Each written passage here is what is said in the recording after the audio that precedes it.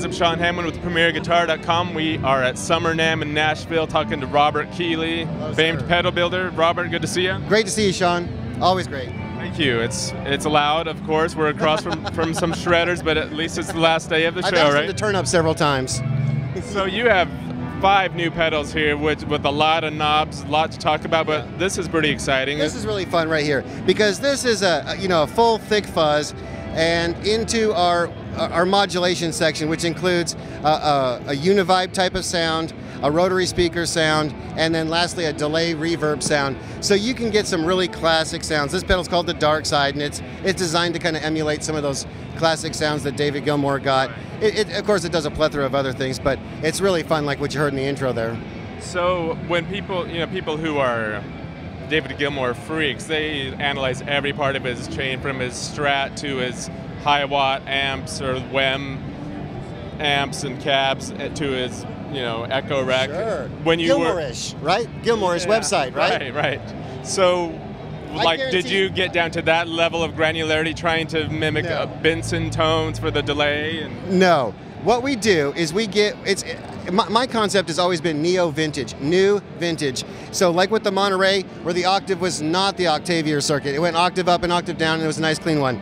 This is my interpretation of, if they could make the improvements back then, if they could increase the range back then, they would have done it, and they would have given more sounds to it. If there was a way for them to control the speeds with their foot, or have these kind of parameters, then I'm going to give it to them now. And I think that allows you to be more creative with this tool now, not having it. So that's kind of my concept, neo-vintage, for all these things. Gotcha. So for the fuzz tones, you sort of went for big muff style, though, right? I mean, exactly. But I used an IC version, and we've changed up that circuit now for over a year.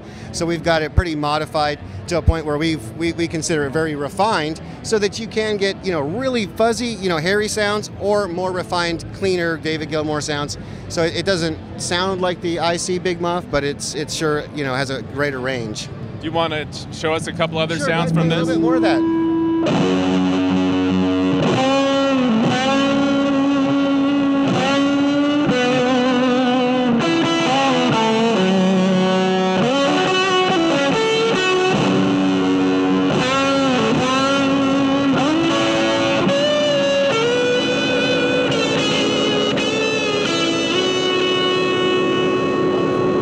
That's great. Now we're hearing this through the Susan Kettner into a little. This is a tiny little Marshall cab.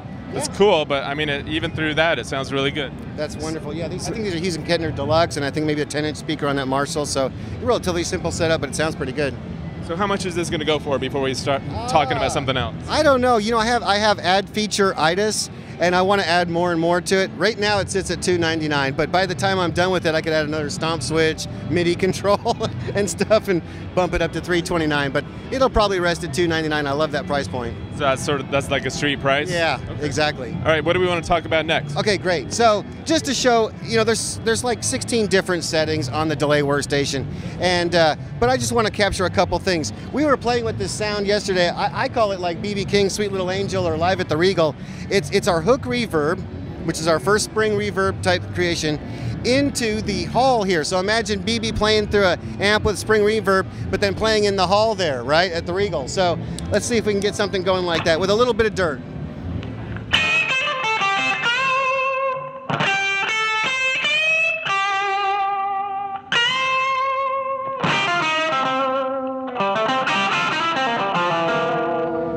So that's a really fun soundscape, right? So you had a little bit of breakup from the tube screamer type side of this pedal. He had the spring reverb from a Fender type amplifier right here. Whether BB used a Fender or not, I don't know, but maybe possibly. And then into a hall setting on this thing. It kind of gives you an idea of some of the sounds you can play with as you combine workstations and some of our reverb pedals. Cool. So there's a lot more going on with these. Should we just hit a couple other features like like the reverb? There's different modes, is that right? Yeah. Hey, did you have something maybe worked out for the fugue? So the fugue setting on this is really kind of cool because it's an all wet signal. There's no dry to it, okay? And it's just octave and up and down on the reverb, and it sounds kind of like a church organ at times. I don't know if we can be able to hear it.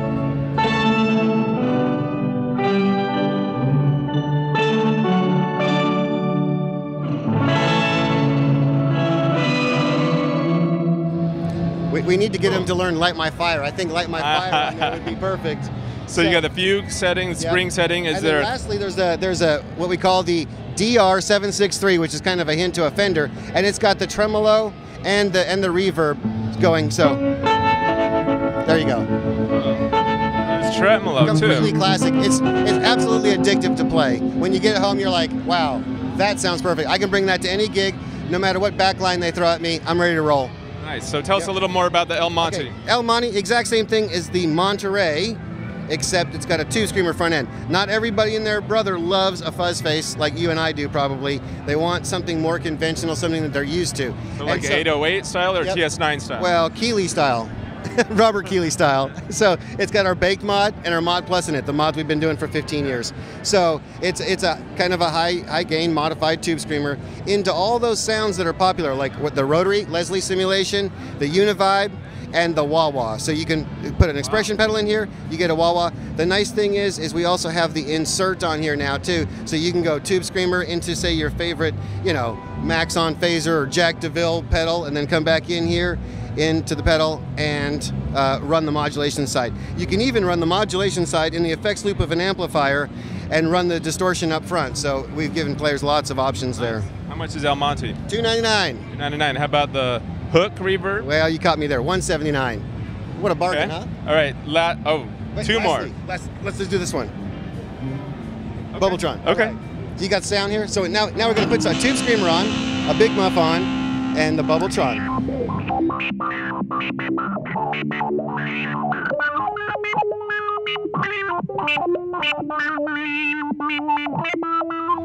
So this filter here is a Moog synthesizer filter. It gets all nice and smooth. Go ahead.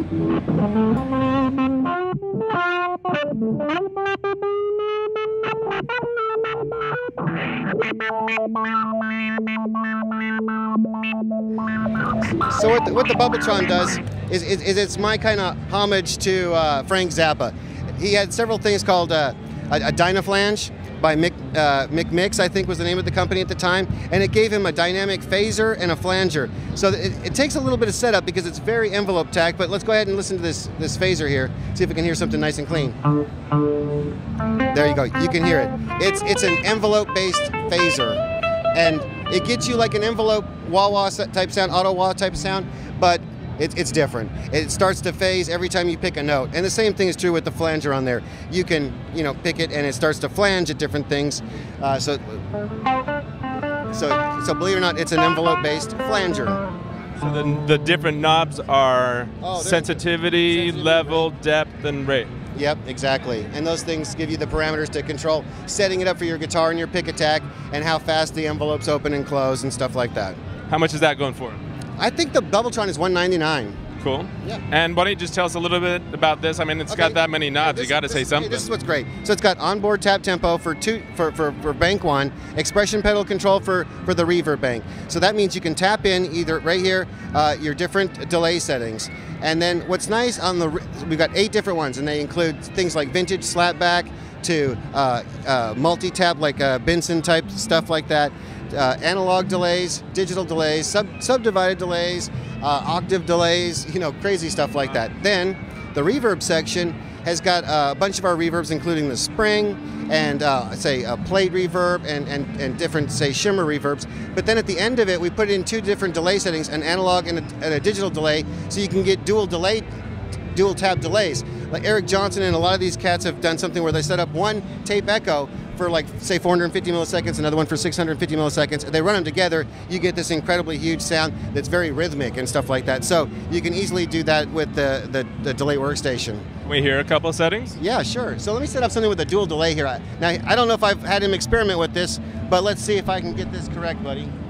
Let me step around here real quick. Do we have a dual delay right now? So let's see. There we go, like that. So hit one note. Yeah, you hear the rhythmic echo to it? Yeah. Right. So that can be used really creatively. I mean, he can set up something where the timing between the notes, adds a whole new level of complexity to the music he's playing. How about if we hear just delay and more traditional reverb? Okay, great. I think if we're up here in the reverb setting, right here in the delay setting, what do we have there?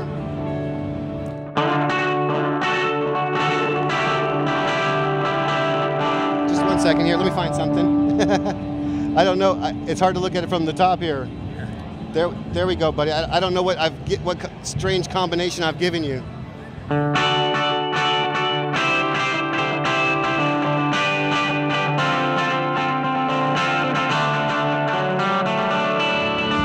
That's perfect. That's awesome. Really cool. So you got expression control for the delay, the top bank, you said, right? Yes, and what's nice is the expression is for the reverb bank, except the fact that we have 2 delay settings at the end, remember? And so now players can plug in there, and a lot of players wanted a digital delay. They could use a foot controller to get into infinite repeats, and so we did that too.